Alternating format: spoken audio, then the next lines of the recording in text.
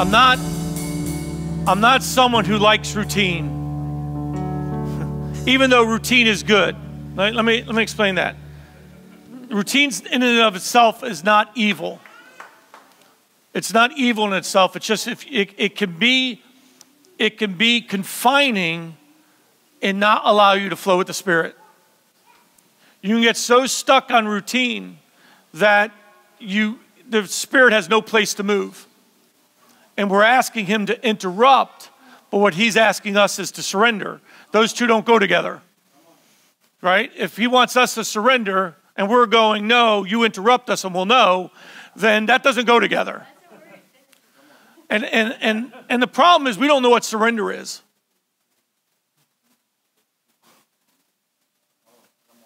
You know, I mean, we use terms that we really haven't never defined. Surrender could mean 20 different things to 20 different people.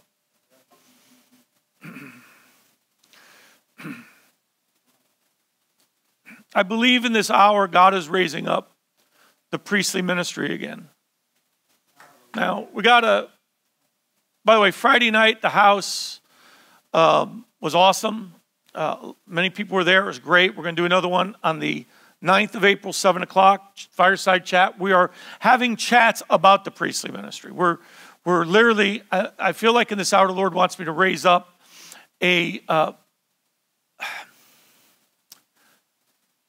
people who want to know how it is to govern the affairs of God.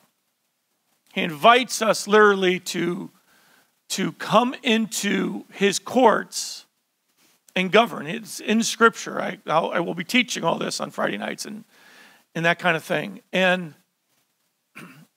we can have very good churches, but still not impacting our city. You know, because we have to learn how to come in and hear what God's saying. You know, the word priest is a really interesting term because we really don't. When God calls Melchizedek the priest of the Most High, it's the first time it's mentioned. So now what we have to do with Scripture is you have to take that word and you have to go through Scripture from beginning to end and watch him unfold what the priestly means. And the Levitical priesthood was never God's desire. Did you know that? He never wanted he did not want one tribe of Israel to be priest. He actually called the whole company up the mountain. They were all to be priests. But what happened was they refused and they said, let us not draw near God. Moses, you do it. We'll listen to whatever he tells you. You know, that didn't work then and it doesn't work now. Why? Because he's not looking, he doesn't want a chain of command. That everyone is getting orders from, he wants to be able to talk to you personally. Doesn't mean we all have the same level of authority, but I really believe this. I believe that too many of the church looks at ministers and goes, well, that's for them. I did that, by the way, 30 years ago. I didn't think God would, I wasn't even thinking I could ever be called by God. I was just lucky that I was just happy that God saved me. I was so far lost. Of course, I grew up Catholic, so I wasn't going to become a priest that way. That wasn't, because when I got saved, I was already married, so that wasn't going to happen. And so I didn't grow up with a lineage. I grew up with a father who was cheating on my mother for 10 years. I found myself in all kinds of sin, and all I wanted to do was meet the one who saved me. And I know, like, I met Jesus, and then I met Holy Spirit. And then 3 years after that, I met the Father. Had an encounter with the Father. And I think what happens to a lot of us, maybe you're listening on Facebook, maybe you're not, then you won't hear this, is we don't realize that in the kingdom, we still have low self-esteem. We still don't understand that grace began the day, the moment that this is the first evidence of grace on your life. There's grace that's general. God makes the sun rise and sunset. He brings rain in its season. That's the general grace. But I'm talking specific grace is the day that you heard the message of the gospel. Because he actually has to call out your name in heaven for you to hear the gospel. No one can say Jesus is Lord yet by the Holy Spirit. So you don't even realize that even before you were saved, Holy Spirit was present so that you could say, Jesus, you're my Lord. You couldn't even say that unless Holy Spirit was present in your life. We don't understand grace. So people think, I don't have any grace. I don't have a grace. They have grace. Now watch.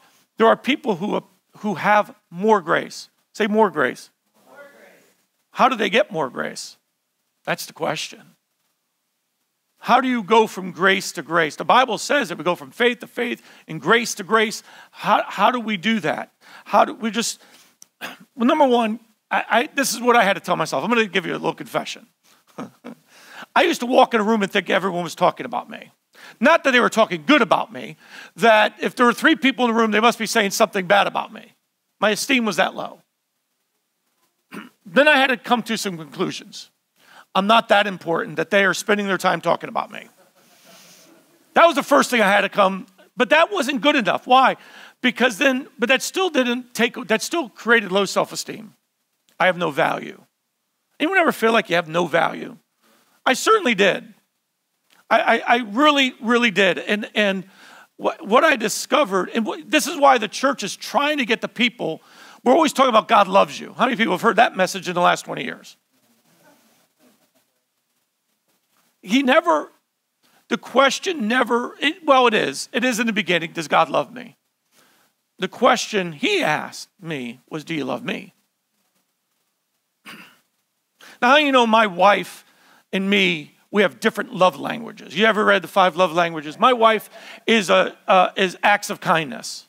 I try to tell my kids, when your mother, because they're starting to move out on their own, your mother is always going to be your mother. She's always going to ask what you need. Just give her something. It's how she expresses love. Is she does something. She's always done that. My wife is not the person that tells me she loves everyone 50 times a day. She's the one who does 50 things a day. That's her love language. Mine's affection, touch. I love hugging. Some people have a problem with that. Don't come to an Italian and think we don't like hugging. Okay, we do. Okay, do. I admit it. You can do it without being perverted, by the way.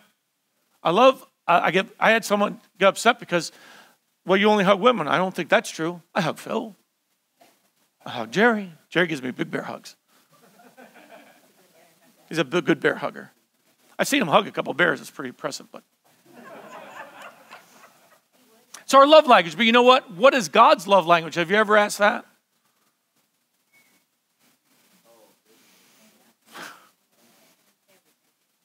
No, it's not everything. It's obedience.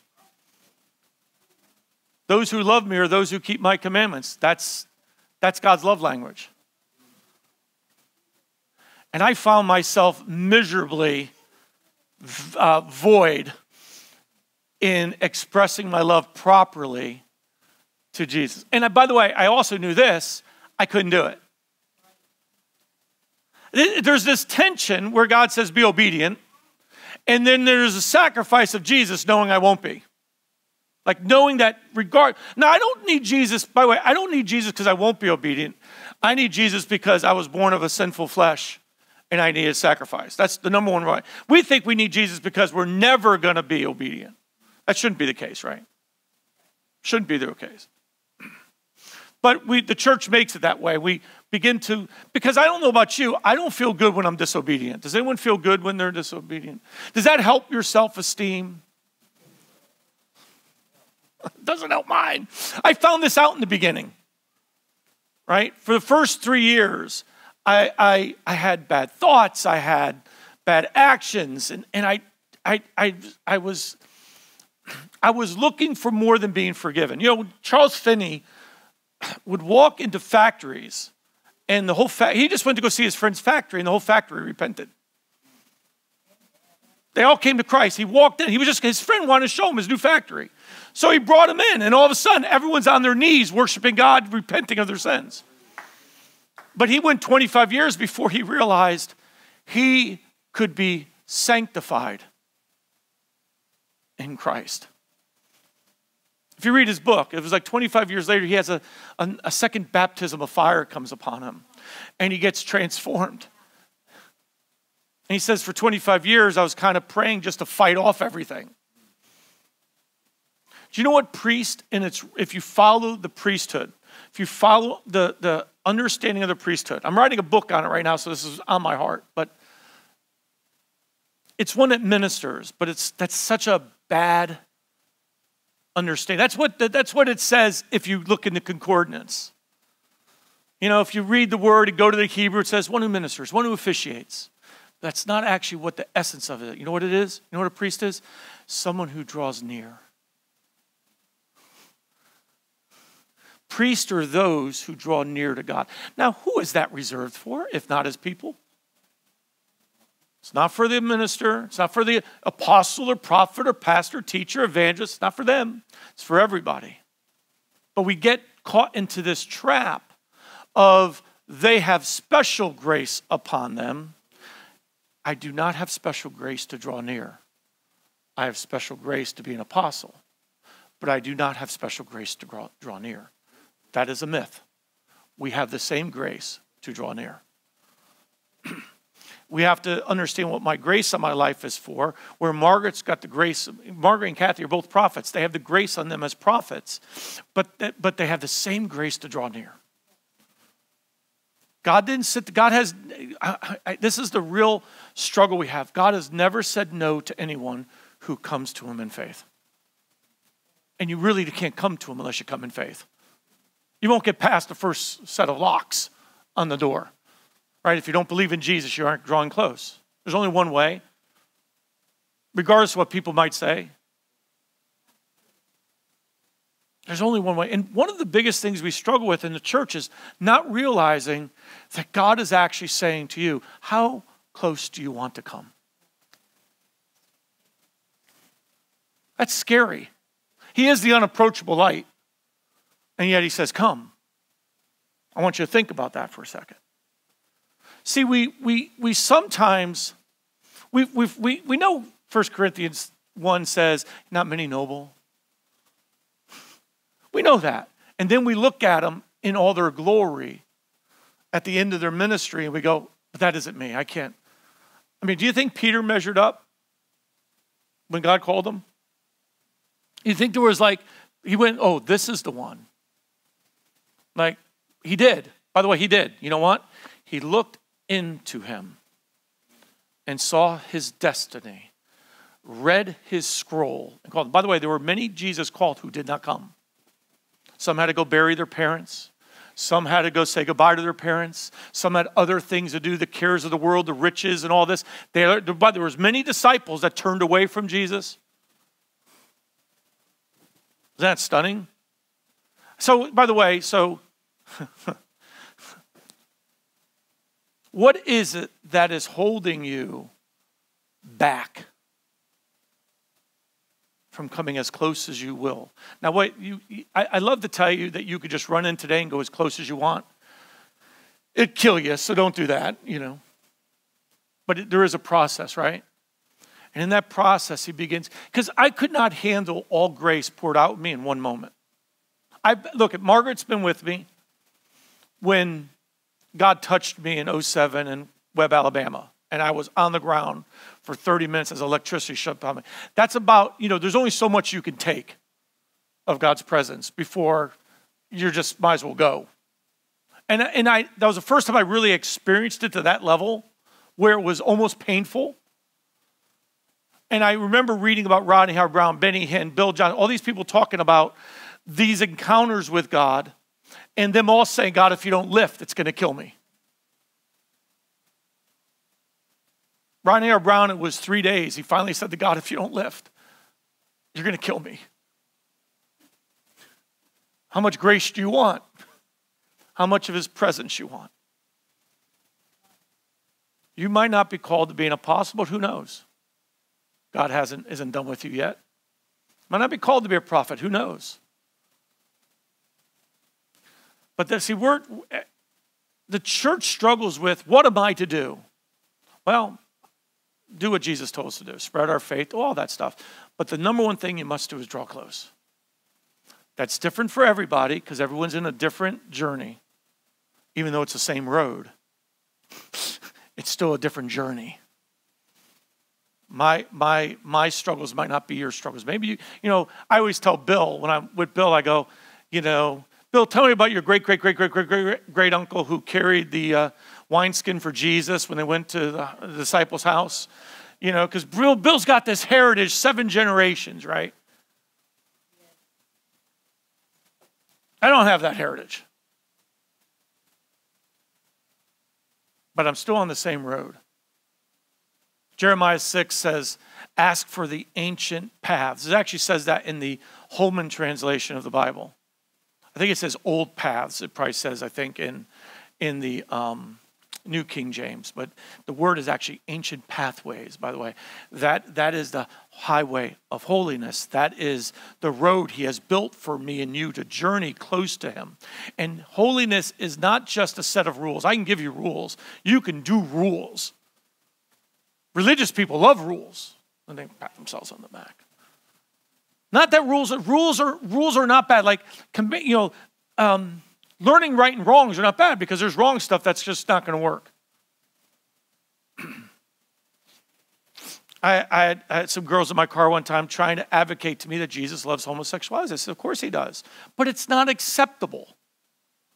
And I said to them, would you be okay if I was having an affair? Well, no. So why is sexual sin okay for someone else and not for me? Sin's sin. There are some rules to the game. But in and of itself, those rules don't make me holy.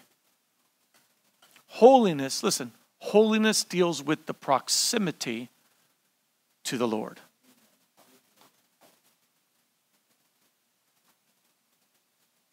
Let me say that again. Holiness deals with the proximity to the Lord.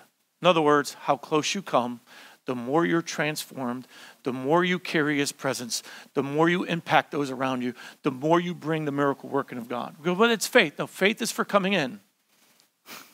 No one has faith. No one has a lack of faith when they've seen Jesus. Faith isn't the issue when we see him. Thomas had unbelief until he saw Jesus. Once he saw Jesus, there wasn't an issue of faith anymore. I mean, he goes to India and he gives his life and ends up dying there for the cross. He had an encounter when he saw Jesus that changed his life. Right? We sit here. I want to tell you this. Jesus does not want you just to go by testimony alone. He wants you to see him. That scares you, doesn't it? Well, that's for apostles. No, it was for 500 on the mountain. They weren't all apostles. It was for everybody. He literally has ordained for all of us to hear his voice and to see his face. Because we're priests. Remember, we're a royal priesthood. Which gives me 2 very, very significant understandings of this priesthood. Number 1, you have been born into royalty. Royalty acts differently than non-royalty.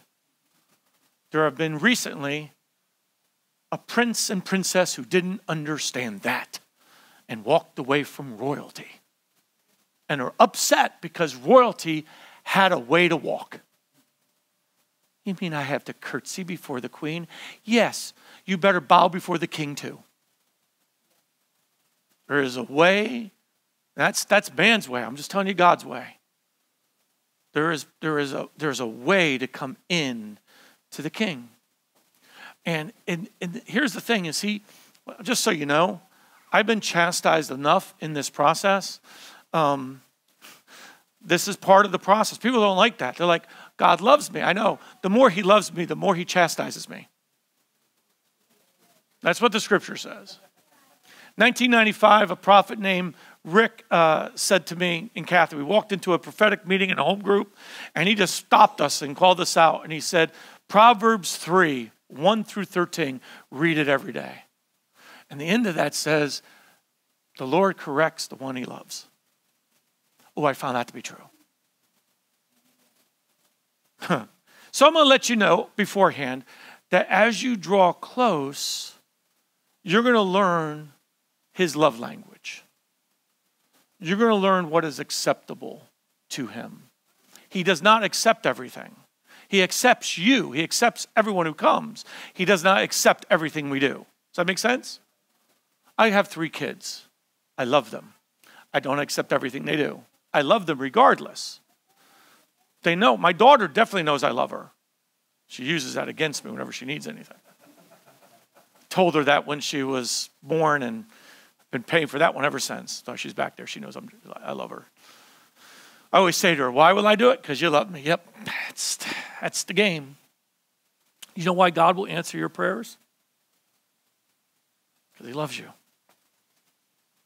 The priestly ministry is not about your prayers getting answered. It's not about that. He answers us because we're his children. He already knows what I have need of before I even ask him. So ask me. He just says ask. But you don't have to use long, repetitious things when you're asking him for your needs, because he already knows what you need for that day. But he says ask. Why? Because we're building that relationship of I'm depending on you for everything that goes on this day, every day. And he says, for your desires, you have to ask, and you have to knock, and you have to seek. But he says, even the judge finally gave to the woman who was pounding on his door, he says, how much more your heavenly Father will give you those things you desire. Stunning. The priesthood is not about answering prayers. The priesthood is about the affairs of the king. Not about your affairs. I can come before him in an instant when I have a need. Instant, I can pray. He hears me. He doesn't have to go through the ceiling and here. I have the Holy Spirit with me. He's not like God. He is God. When I pray in tongues, it's not. Some people go, well, I feel like my prayers, I feel like I got brass ceilings. Old Testament philosophy, not new. By the way, he was talking about the rain. He wasn't talking about your prayers. Okay? Jesus just said, ask your Father for those things you need. Ask. Some people think the priesthood is like earning answered prayer. It's not. It's not about earning answered prayer. He so loves us, he will answer all our prayers. Now, it doesn't mean that what we're asking, he might not, he might go, yeah, that's a really good one. I've been waiting for you to ask that. Now let me adjust you so you can carry the very blessing you're asking for. If you don't know how to pay your bills, giving you a home might not be the right answer. Right? If you don't know how to pay your bills, if you don't know how to do the basic things, learn those things. You prepare for those things. He might teach you those things. I don't want to learn those. I believe God's just going to bless me. All right. All right. Let me know how that works out for you. But the priestly is about what are you doing in the earth? Why is this important? Because Saturday night at 6 p.m. began Passover. Now, I'm not going to eat the meal. I believe Italians should actually cater the Passover meal. I think it's a lot better. But during the feast, it's important that you listen to what he is saying, because he has got a pointed feast where he speaks about what he is doing in the earth. And sometimes it has nothing to do with what you are thinking about that moment.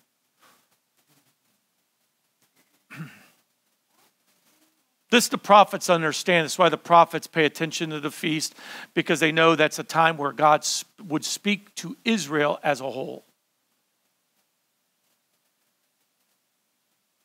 They would literally, by the way, if you don't know this, during the Yom Kippur week, they had to find out whether or not they repented enough, whether or not they were going to live under blessing for the next year or cursing for the next year.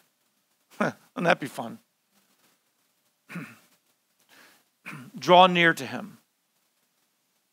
Draw near to him. It says, look at the scriptures are clear. If you understand this principle, like I try to tell people, I said this Friday night, pay attention to patterns in the scripture. God always moves in patterns. He doesn't move by methods. In other words, you can't learn the pattern and go, step one, if I do this, then I get to do step two. You can't do that. But you can see what he's doing in patterns. Pay attention to threes.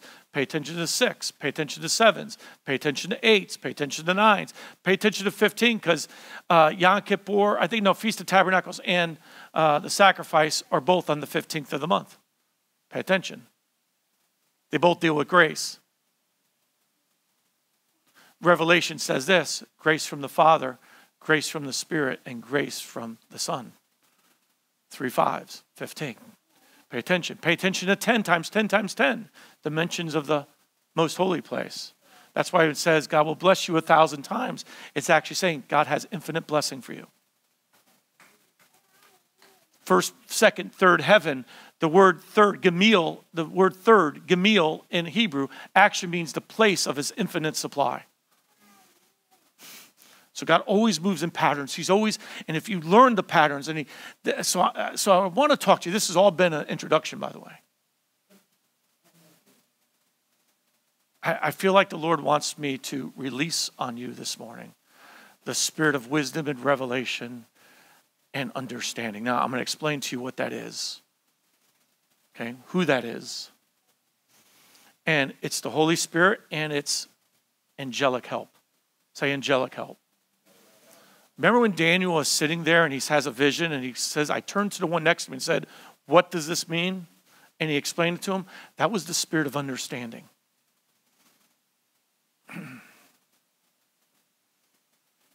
We just don't understand this because, we shouldn't talk to angels. No, you better talk to angels if they come talking to you. Nowhere in Scripture does it say don't talk to angels. Well, God, all I need is the Holy Spirit. Well, the Holy Spirit sent Paul an angel, so figure it out. He sent Peter an angel. He sent Jesus angels. He sent Daniel angels. We've come up with this philosophy. Well, we have the Bible now. That's all we need. No, the Scripture doesn't say that. Well, you have the Holy Spirit. Yep, doesn't say we only need the Holy Spirit. He has ways of speaking that we have to open up ourselves up. Now people go, well, if I open myself up to that, am I open myself up to the demonic? I got news for you. If you close yourself to it, you're open to the demonic. Okay? Whatever you shut off from the kingdom, counterfeits will come in. In other words, if I sit there and say, I'm not God. No, we don't realize that there's actually a spirit behind saying no to the Holy Spirit.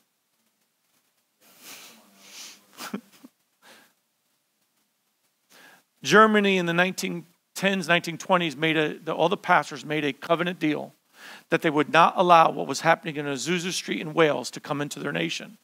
They didn't believe in the Holy Spirit, the third person of Godhead. They were not going to teach the doctrine. They actually signed an agreement, a charter against it. What rose up was an antichrist spirit in the body of Hitler that actually went after the Jews. When you reject anything of God, it's not to protect yourself. You're actually going to bring damage long-term to yourself. That's what happens. The opposite comes in there. Turn to Ephesians chapter 1. You know the verse 17 and 18. We're going to go there. What is revelation? A lot of times we get stuck at revelation. We just get stuck there. Well, I got a revelation. How many people know we love talking about revelation? By the way, I love revelation. How many people want to go deeper than the revelation, though? And you just say yes. That's not a trick question. Just say yes to that, okay? What happens is sometimes we don't know what to do after revelation. I'm going to tell you what I've done. This might work for you. It might not. You might have a different process. I'm just going to tell you what's worked for me, okay? All I can do is testify to myself or to you the things that God has done and worked for me. I don't like teaching things that God has not worked in me because it's just knowledge. It doesn't have an anointing I can transfer. So I want to be able to transfer that anointing to you. Okay, so I can only do it in the, in the mechanism or in the revelation of how he's worked it through me. Okay? September 16, 2004, I went up to I call him my uncle, Greg Raley, and I was just hungry for a word from God because I was making some major decisions in my life. And I said to Randy, my father in the Lord, I said, hey, tell Greg, if he's got a word for me, I am really hungry for God, for a word tonight. And I don't do that often. That doesn't happen a lot. I go, I need a word, but I just couldn't get breakthrough. I had so many people giving me counsel that, I just had to stop. I literally just had to stop with all the counsel, and I would ask people, is that the Lord or is that your opinion? I need to know. And they were like, well, it's just, no, okay, I don't need that. I had so much of that. I could have filled up a 6-foot-high file cabinet of all the opinions of what I should do. And some were on this side, no. And some on this side were yes. And it just got to the point where the multitude of noise was drowning out what I needed to hear. And it was up to me just to go, no. By the way, this is what Greg Raley prophesies over me. Literally prophesies this word over me. There's people on the left saying yes, yes. People on the right saying no, no. But you've halted. By the way, the scripture says you halted between two opinions. And Greg gives me this word, and it was so spot on. And that's why, it's really good to know people who can really hear. And Randy was even amazed by the word. He was like, man, that was like, because Randy didn't go, we don't go up to people and go, this is what Lewis is struggling, he needs a word. We don't do that. We just go, he needs a word. See where God lands on that. Because I'd rather get what I need from the Lord than what I want from the Lord. I found that sometimes what I want is step 3 of a process that I'm not close to yet. And I might want to get what I need versus what I want in that moment. And the last thing that Greg prophesied over me was, and now the Lord releases to you the spirit of wisdom and revelation and quick understanding. How many people want that? I can release that. Why? Anything God's done with me, I can release out. By the way, I pray this over myself to increase all the time. Like I want more of this. It's one of the things I do have. People were always talking to me about the revelation. I said, well, it was a grace given to me. A grace I will freely impart to anyone who wants it. Anyone who hungers for that grace, I am more than happy to pray for them. Matter of fact, often when I pray for people, I go, Lord, everything on my life, I just give it away. Just let him take it. Now, I know none of us can. I have things that God's given me that I don't even operate in, but they're there for other people. God will show it to me. Remember that person laid hands on you? That was for this person 10 years later. Impart that gift.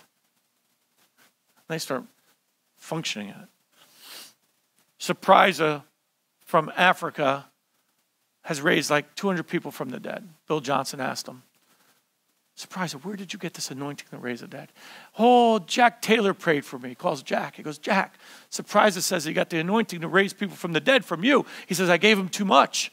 Because Jack has never raised anyone from the dead. But yet, he prayed over Surprise. And see, sometimes we carry something. Sometimes we're just carrying something. Sometimes it breaks through someone else and we go, oh, I had that all along. I didn't know that.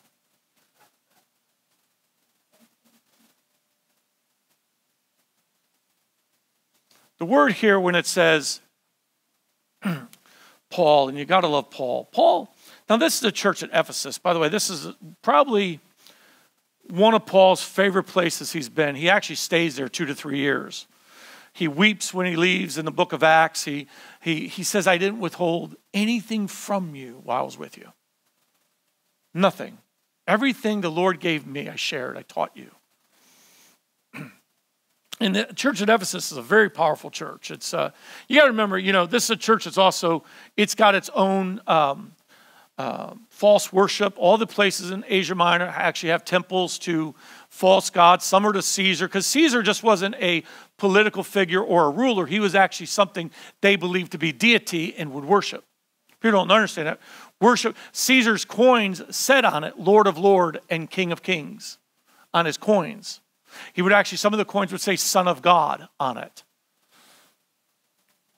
This is why in Revelation, Jesus in those regions that they're worshiping Caesar, he said, I'm the Lord of Lords. You think he's just saying a statement. He's not. He's saying, he's not, I am. And I'm going to prove it to you because this is the revelation of Jesus Christ. And I'm going to prove it to you by these things.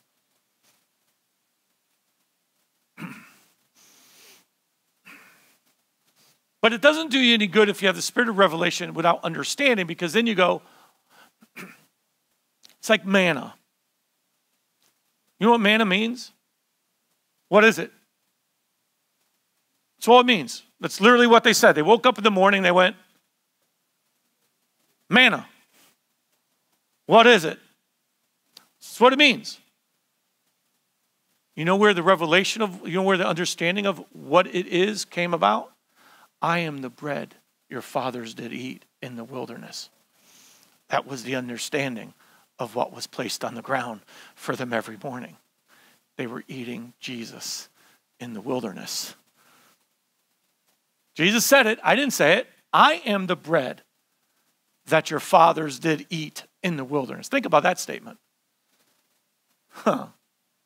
Well, Melchizedek came with bread and wine and actually taught Abraham the order of Melchizedek priesthood. That's why Abraham learns how to go into the presence of the Lord and gets an encounter, and eventually he's faithful enough where God makes the covenant and then renews the covenant and then gives him the child, all that stuff. There was a process to it. That's for another time. All right. He says this, verse 15, therefore I say, after I heard of your faith in the Lord Jesus and your love for all the saints, do not cease to give thanks for you, making mention of you in my prayers, that the God of our Lord Jesus Christ, the Father of glory, may give to you the spirit of wisdom and revelation in the knowledge of him. Now, what is revelation? Revelation is just uncovering something. It's God taking, listen, it's not here.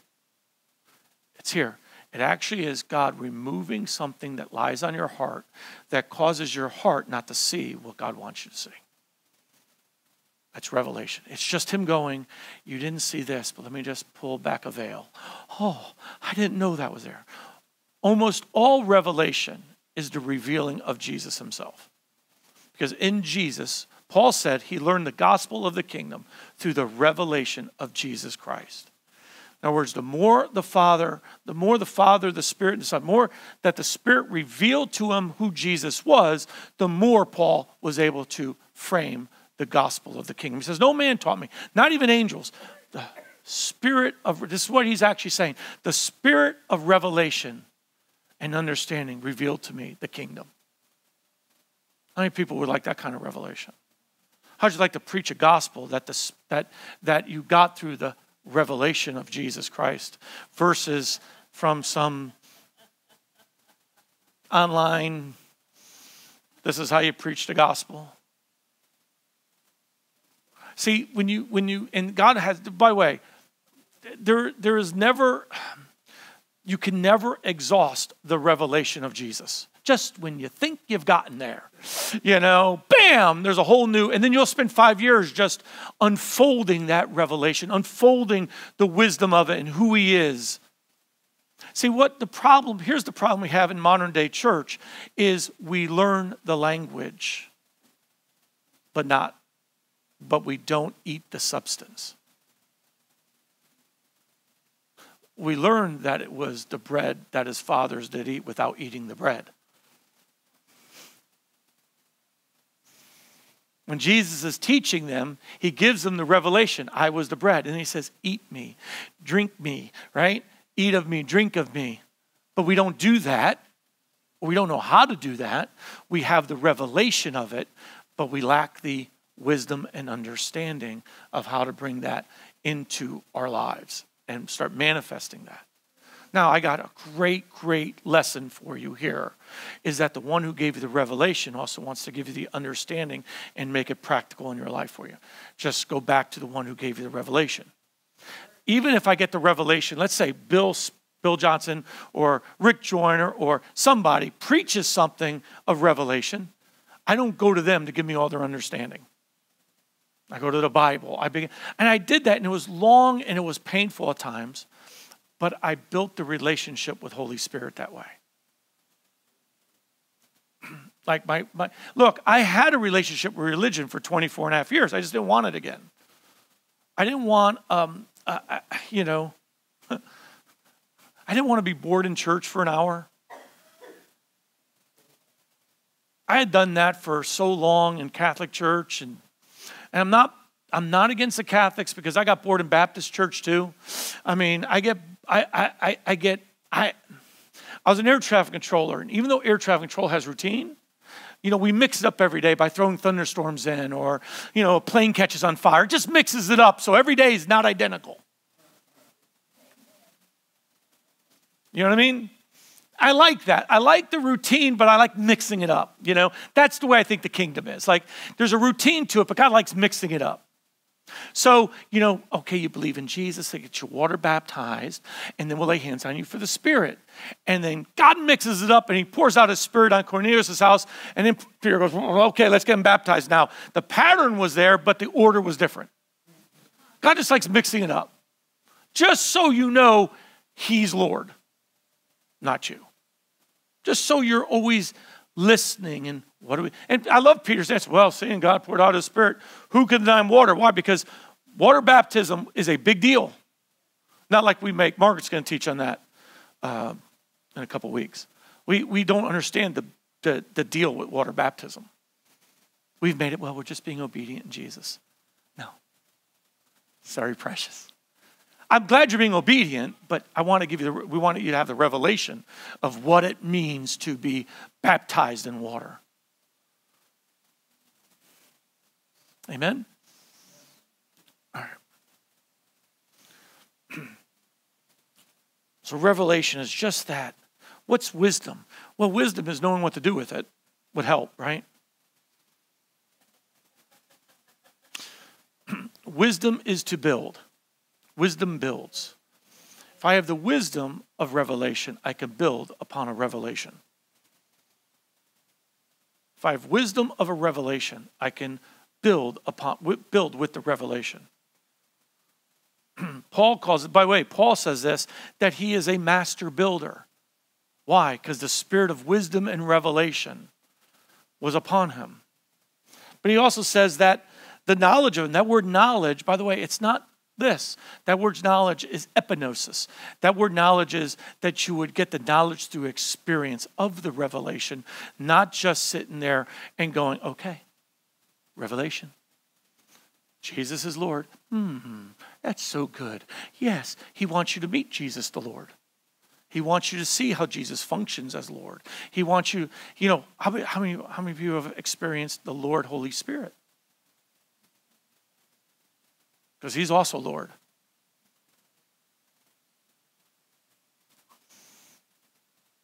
He wants you to go, yes, healing is for today, but he wants you to experience healing for today. And if you're not sick, he doesn't go, well, that's too bad. He wants you to go and give it to somebody so you can experience the anointing as it flows through you. I've seen blind eyes open. I've seen the mute speak. I've seen the lame walk.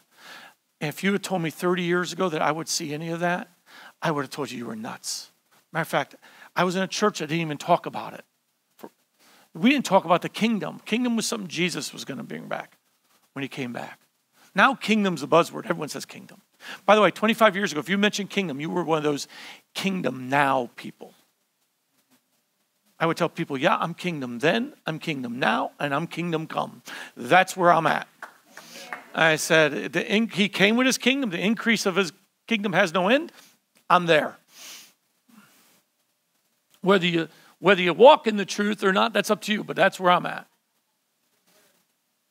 I'm sorry. I saw it. I met him in it. I saw it displayed. I started seeing people healed before I met Bill Johnson. I saw people healed when I was ushering. I didn't have, one thing that helped me was I didn't grow up in church.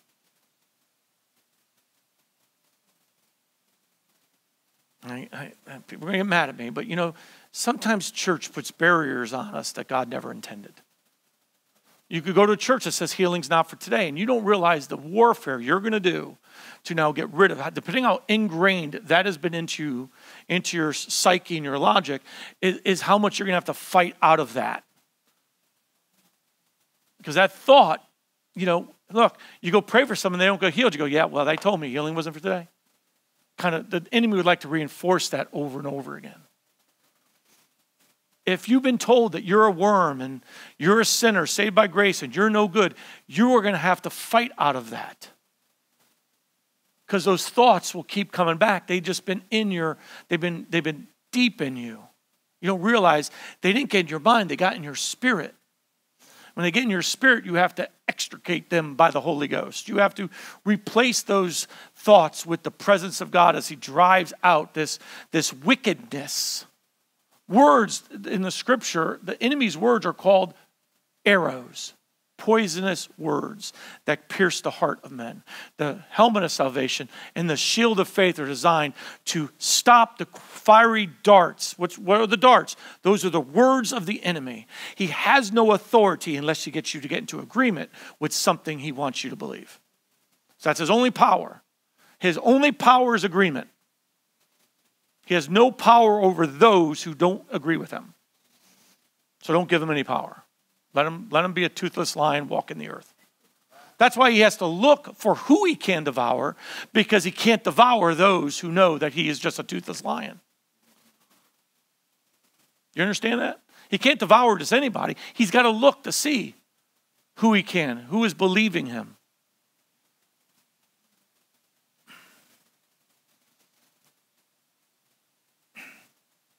That knowledge he wants. So for me, I just didn't have to go through all that. Because when I got saved, I wasn't a good Catholic, so it was easy to get rid of it. We didn't use the Bible, so I didn't have any pretext. As a Catholic, they don't teach the Bible like that. They don't go, this is the Word of God. They don't really teach you doctrine. They basically teach you you're nothing. I wasn't good at going to the priest for confession. You know, they go, you got to say 5 Hail Marys, 5 Our Fathers. Hail Mary was a little long. I didn't remember it. And I go, hey, can I just make them 10 Our Fathers? Yeah, the Father will go, yeah, 10 Our Father. I negotiate my repentance. And if you're smart, you say the Our Fathers in the King James Version, because it's very quick. You don't say it in the Amplified. You'll be there for an extra 10 minutes. Wasn't good at all that. I was good at a sinner. I knew I was a sinner. I knew I needed help. They had nothing to help me. Until I met Jesus. I didn't hear about salvation. I met the Savior. Now, someone preached it for 30 seconds in a business meeting of a 4-hour meeting, mentioned Jesus, and it stuck. I've been looking for 2 years. I've been reading the Bible for 2 years. I didn't know it was Jesus. It shocked me as much as it shocks the atheist. You know, the atheist knew more than I knew. I heard something the other day, like, can you be an atheist if there is no God? You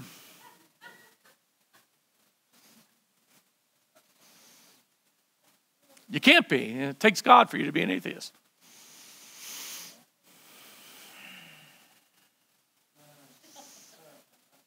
And so I wasn't that guy. I'm here to tell you the greatest news in the world. God has called you. He hasn't called you to serve in church, even though you serve. But that's not, we do that so we bring the kingdom to others. That's why we do that. We serve so we create an atmosphere and an encounter for others who walk in to feel the presence of God who otherwise don't know how to access it.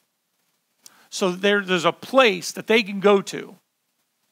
Okay? It's not for the sake of this is when you get to come in before God. But there is something that there is a level I only reach in corporate atmosphere that I do not reach in personal prayer. And God reserves that for the corporate because a living stone builds no houses, but he takes all living stones and fits them together. I do not make up a house in and of myself. I am a living stone. I need other stones. Do you understand that? The corporate body is actually where it's at, not the individual. Sometimes we need both. There's both have their purpose, but if you do the individual right, when you come corporately, living stones are fitted together in the spirit, and you'll find that the presence of God begins to move mightily in the people. Let's Let's go to verse 18. The eyes of your understanding being enlightened. Those eyes are here. Your spiritual eyes, your heart, not these eyes. See, when Jesus said, "Blessed are those who have not seen and believe," he is not saying you're not supposed to see. He's saying, blessed are those who, when it's preached, they believe. But then after that, you're supposed to see. He desires for you to see him. How do we start seeing him? We see him in praying for the sick and they recover. By the way, you have to learn what an encounter is. An encounter is not always you getting caught up in seeing angels. Encounter is when I walk into a business and God gives me a word for someone. And I go over to them and I begin to share that word and they begin to get touched by God. I just encountered God. Well, I encountered him too because he came through me. If I learn to recognize that encounter, then I get to have more encounters. We're always looking for the angels. By the way, I've seen angels. Not knocking it. I enjoy it. But I don't, it's not, it's,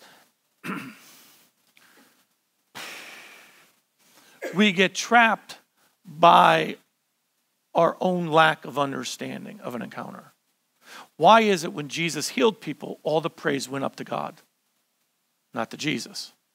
It says that he came in the house, Mark 2, and he started healing the sick, and the people began to magnify God and glorify God. Why? Because they realized they encountered the Father. They realized that God was in their midst moving.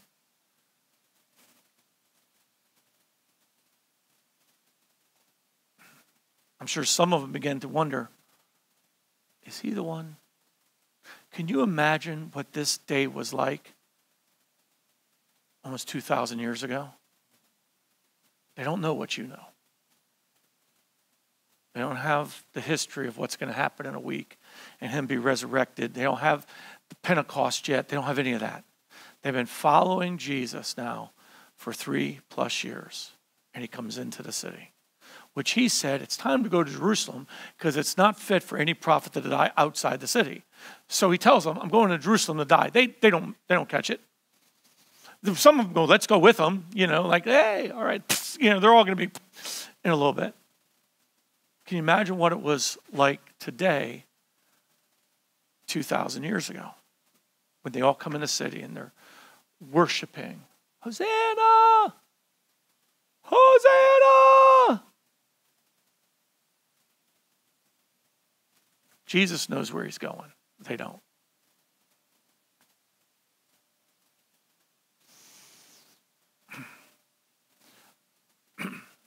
It was most likely for Jesus the beginning of sufferings the moment he enters the city. They're all praising him, and he knows he is about to head to the cross. He didn't like it. He was hoping the Father had another plan, maybe. Been gone for a little while, Father. Maybe you got another. Maybe, Father, like Abraham, you have another. Maybe you have another cup. Maybe you can pass this cup and you have a way of, maybe it's something you've hidden from me for this hour, just to see if I would be obedient unto death. When he's on the cross and he says, why have you forsaken me? That wasn't a line. He felt forsaken. Why? Because if he didn't feel forsaken, then there was no price for you.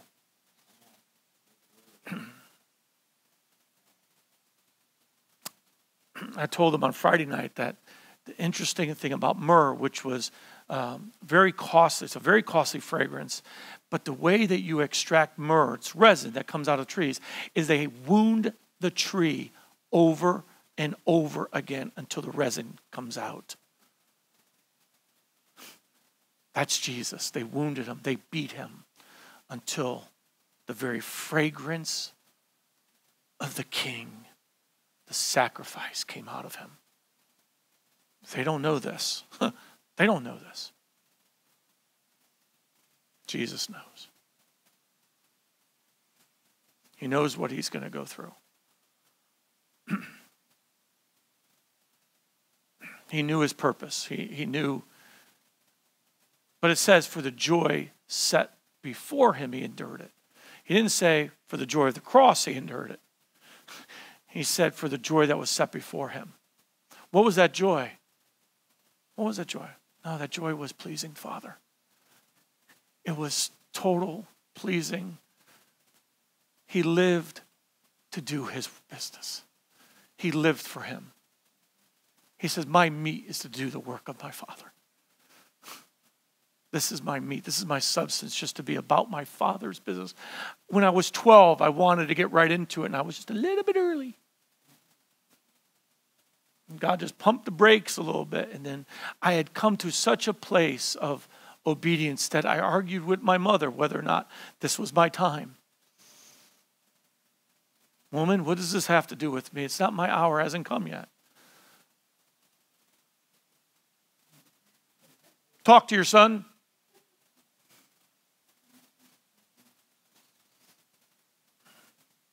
See, revelation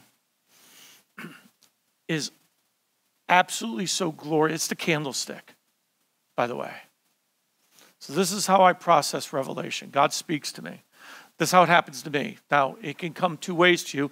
God speaks to me and shows me things. Like when he speaks to me and I'm willing to turn myself aside to his voice, then God begins to give me visions of it. Some people, it's the other way. You get a vision and then God speaks to you. How many people know that that's okay?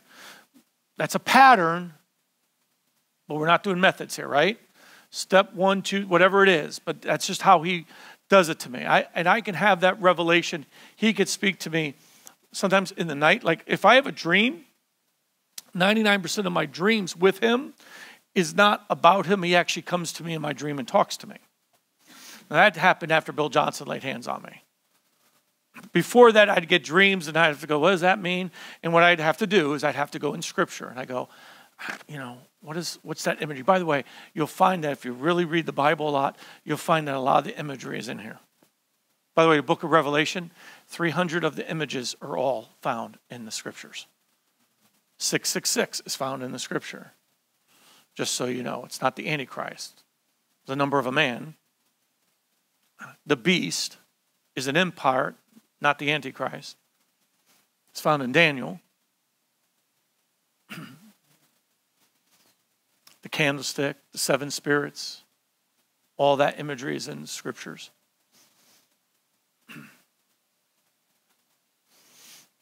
And so I have to, it's my job when I get the revelation to now turn aside with the Holy Spirit and then search it out. It's my job. I just can't, I don't get it by just, by the way, I don't, maybe you do. I do not get it by just going, okay, give me more. Like, it's like a diligent part. For me, it's like, I'm going to unfold it to you. And then that's when scriptures come alive that I never saw before. You ever read something for like 20 years and he shows you something and you go, never saw that before. It happens to me a lot, by the way. I tell people this, if God did that every time you read the word, you would still be in Genesis chapter 1. We have to understand like what God says in Genesis. When he says that is good, that it's good, it wasn't just his approval of what he was doing. He was stopping the creation process of it. That day came to an end. That process of what he was doing, it could have lasted 1,000,000 years. We have no clue. What God hasn't been around for, man hasn't been around for 6,000 years. Scientists know this. The Bible actually declares it. There was no sun and moon until the 4th day. So what constituted a day before the sun and moon were created, which is why about what we measure a day. It had to do with what the day was over when he was done creating what he spoke in that day. And it had come to its place where that is good. Like you're telling your kids to clean your room and you go in there and they've done enough, and you go, that is good.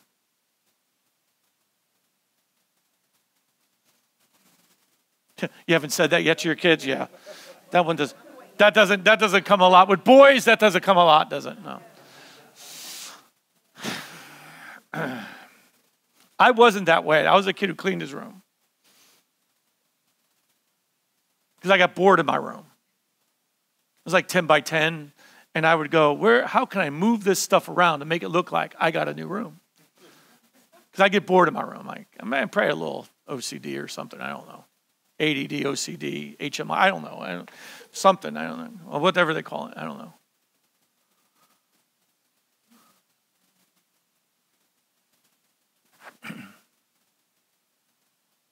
And so it's my job.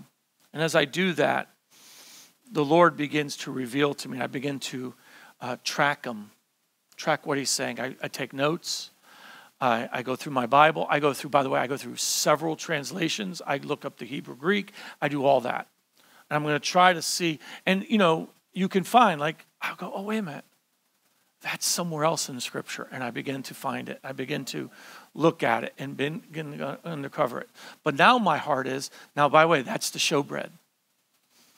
The showbread is the bread of his word and the bread of his face. Presence comes from the same, presence and face come from the same root words. You can't be in his presence without being in his face, and you can't be in his face without being in his presence. Okay? Now, most people don't know that. They think that they're going to see God when they're face to face. Moses didn't. Why do you think you should? God knows better than to have us do that, because he knows that our tendency is to, try to write a book on it and tell everyone this is what God looks like, and everyone will try to create, eventually someone will carve an image out of gold or, do something, and they'll be worshiping the image. He knows that, so he's very careful with that. Matter of fact, you really can't see God. Jesus said no one's seen God except for him who first ascended. Him who ascended is the one who descended, and no one saw God but Jesus. Think about that for a second. He's the unapproachable light. All you would see was his glory. I don't know about you, but that's frightening. And he's the one who's saying, come. And then what I do is I begin to talk God. This is the altar of incense. That's our prayers. And that's the table of communication. And this is where I go, God, I got it. To where I think I got it. You know why God gives you revelation? He wants to release the revelation in the earth.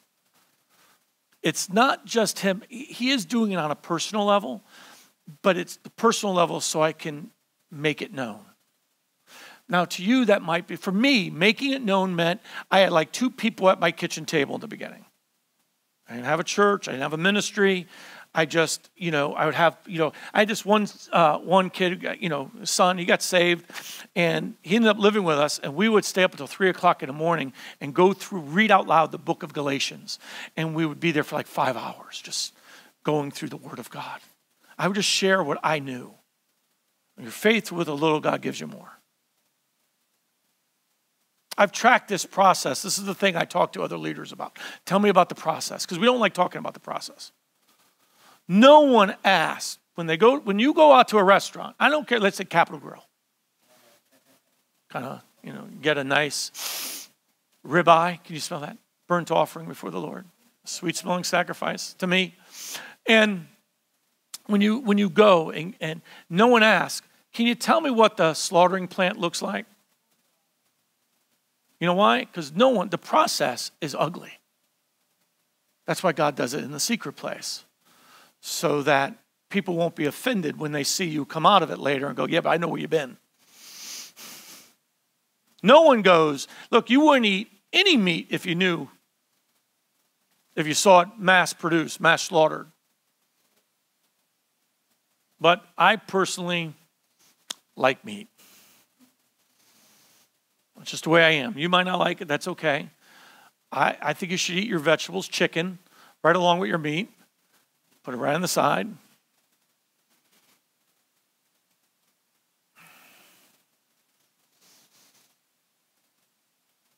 I think if God didn't want us to eat meat, he wouldn't make them taste so good.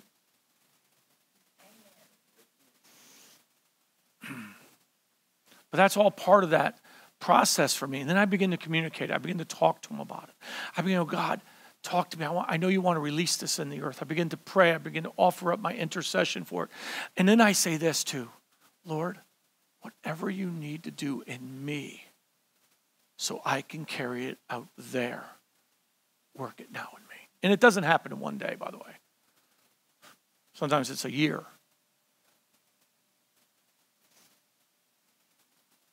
Sometimes it's longer. Sometimes it's not as long. Sometimes God can speak to me in the night and I can come and I can release it in the church the next day and it explodes. Part of that also has to deal with the hunger where the people are at.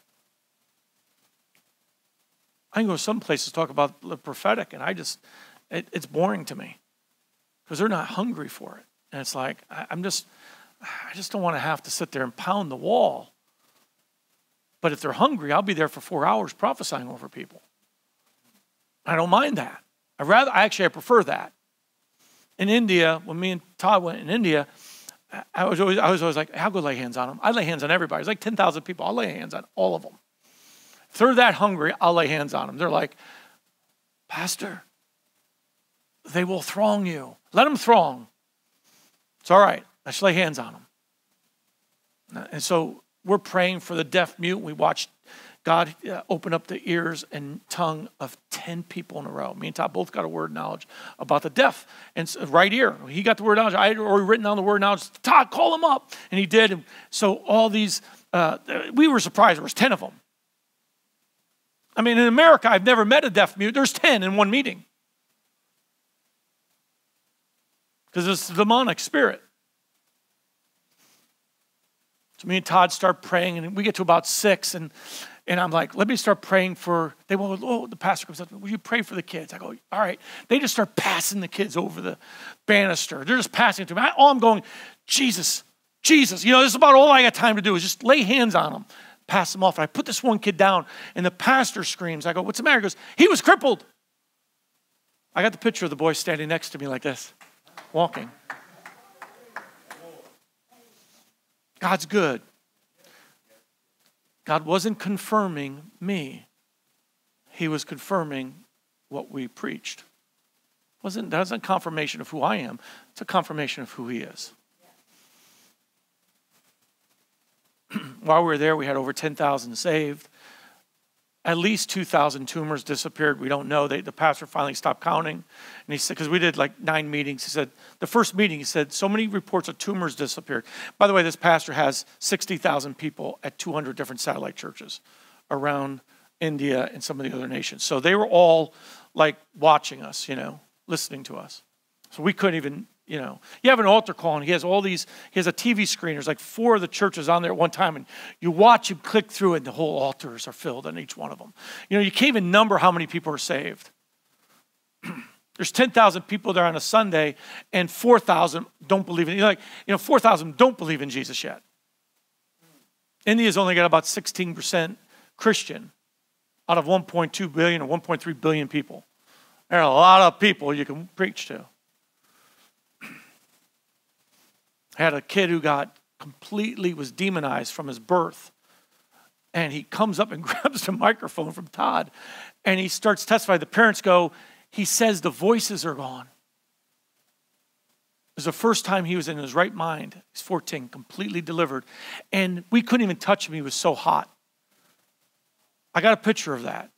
He was so hot, we just said, we're not touching the glory. It was so hot, we just said, just let him be. Had the man in the ambulance. And I'm praying for people because I'm praying for everybody. And they take Todd outside. There's an ambulance here.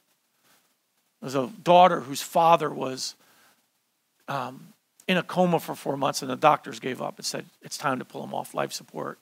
Just let him go. And she said, no, I'm taking him to this meeting. And so she brought him in the ambulance on life support, the back of the ambulance. And all of a sudden I get yanked and Ernest goes, Todd needs you out in the ambulance. Todd wants you outside. I get up in there. It's on video. We prayed for him once. His eyes fluttered. We prayed for him again. His eyes opened up and closed. We prayed for him again. And as he came awake, and by then they're going, you need to leave. And we go, why? He says, here comes the crowd. when this gets out, 50,000 people will be around you, and they will arrest you. They will get you. Like because we were, well, hi India. We weren't supposed to be there. And they did find out we were there after that, and they started tracking us and trying to find out where we were preaching. We go to a church on a Friday morning, and this is where the boy was healed. There's 10,000 people sitting on the floor. 4,000, 5,000, 6,000 are Hindus. They come for healing prayer on Friday morning. And they just get 2,000, 3,000 of them give their life to Jesus. Multitudes get healed. That, and you know me, I'm praying for them all. Just laying hands on them. I'll lay hands on everybody.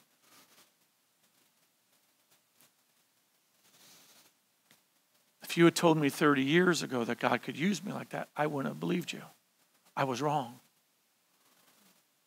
Who are you to tell God that he can't raise you up and use you? God makes no junk in his house. You are earthen vessels filled with his glory. You might not go to India. I get that. I get that. India was a last minute trip. I wasn't planning in India, and Todd needed someone to go with him. Asked, said, can you go? I said, yeah, I can go. We were under spiritual warfare the whole 9 days, and it was glorious.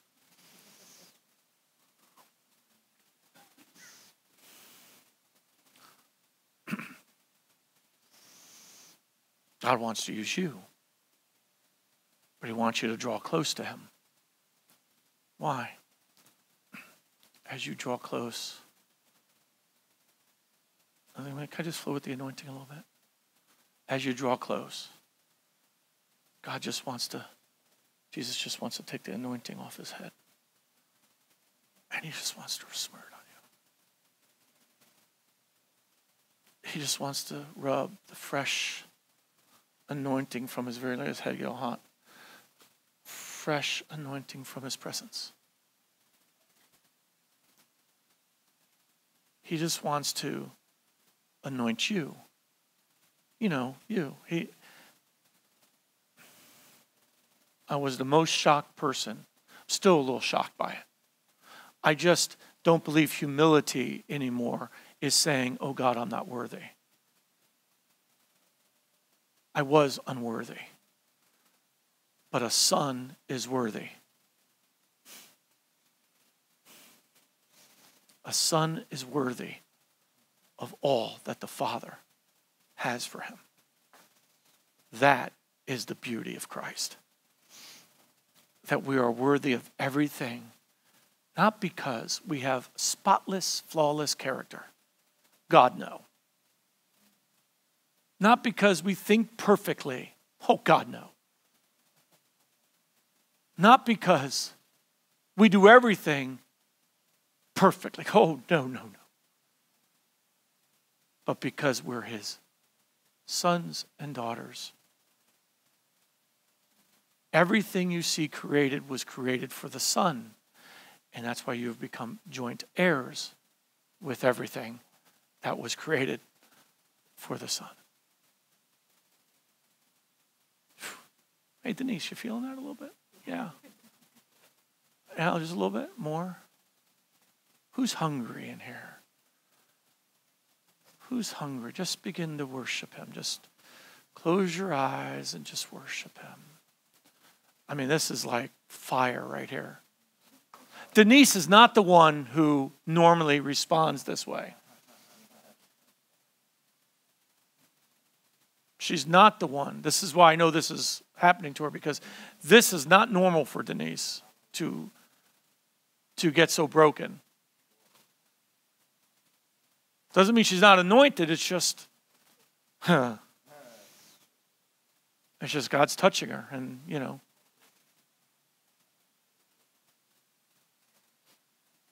I will make this promise to everyone who comes to the gate. I have sworn to the Lord that I give myself to him and to the people to pour out everything on my life until the day I die, so that all of you can reach your potential in Christ, which I far hope is past mine.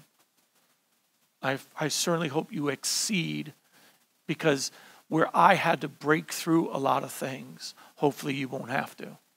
Whether you're young and old, whether rich or poor. By the way, I don't care if you're male or female, but if you're a male, you're a male.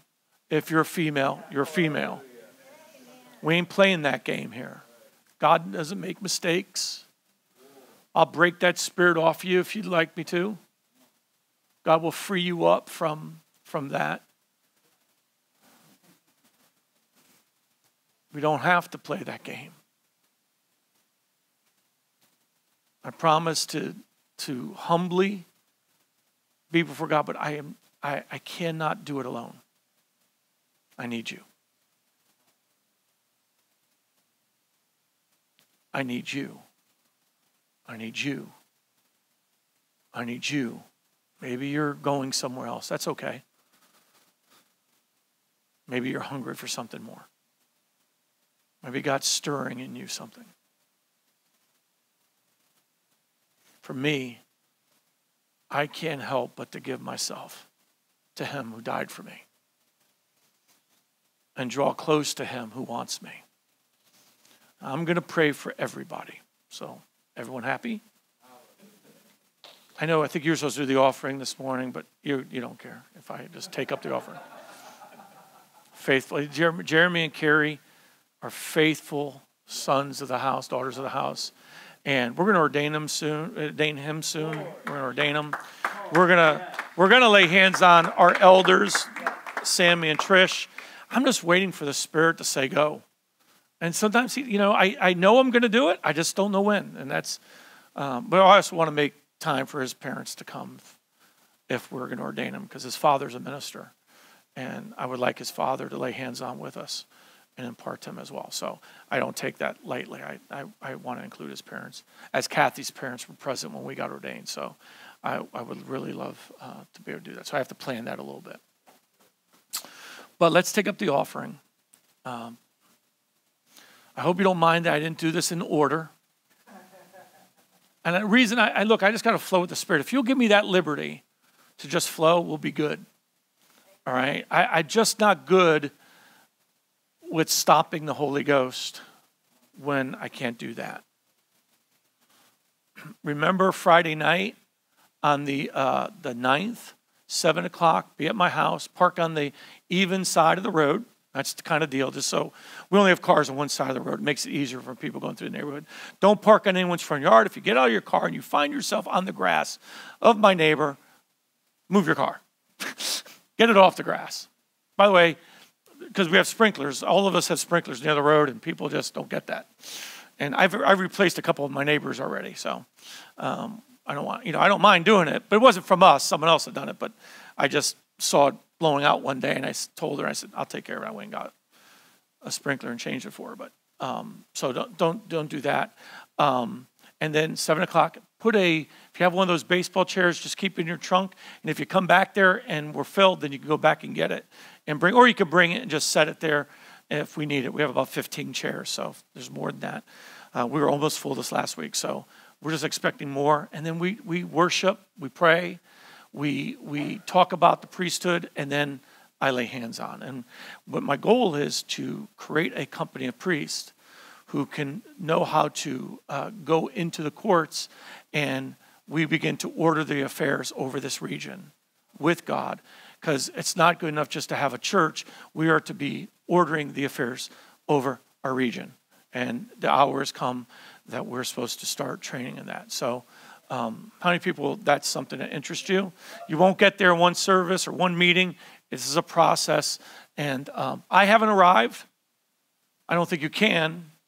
But I don't think there's an arriving, but I think there is a maturing. So we're going to be doing that. So take up the offering. If you're going to give by check or cash, raise your hand. If you need an envelope, check, write it out to the gate. If you need, you can do the app, which we love.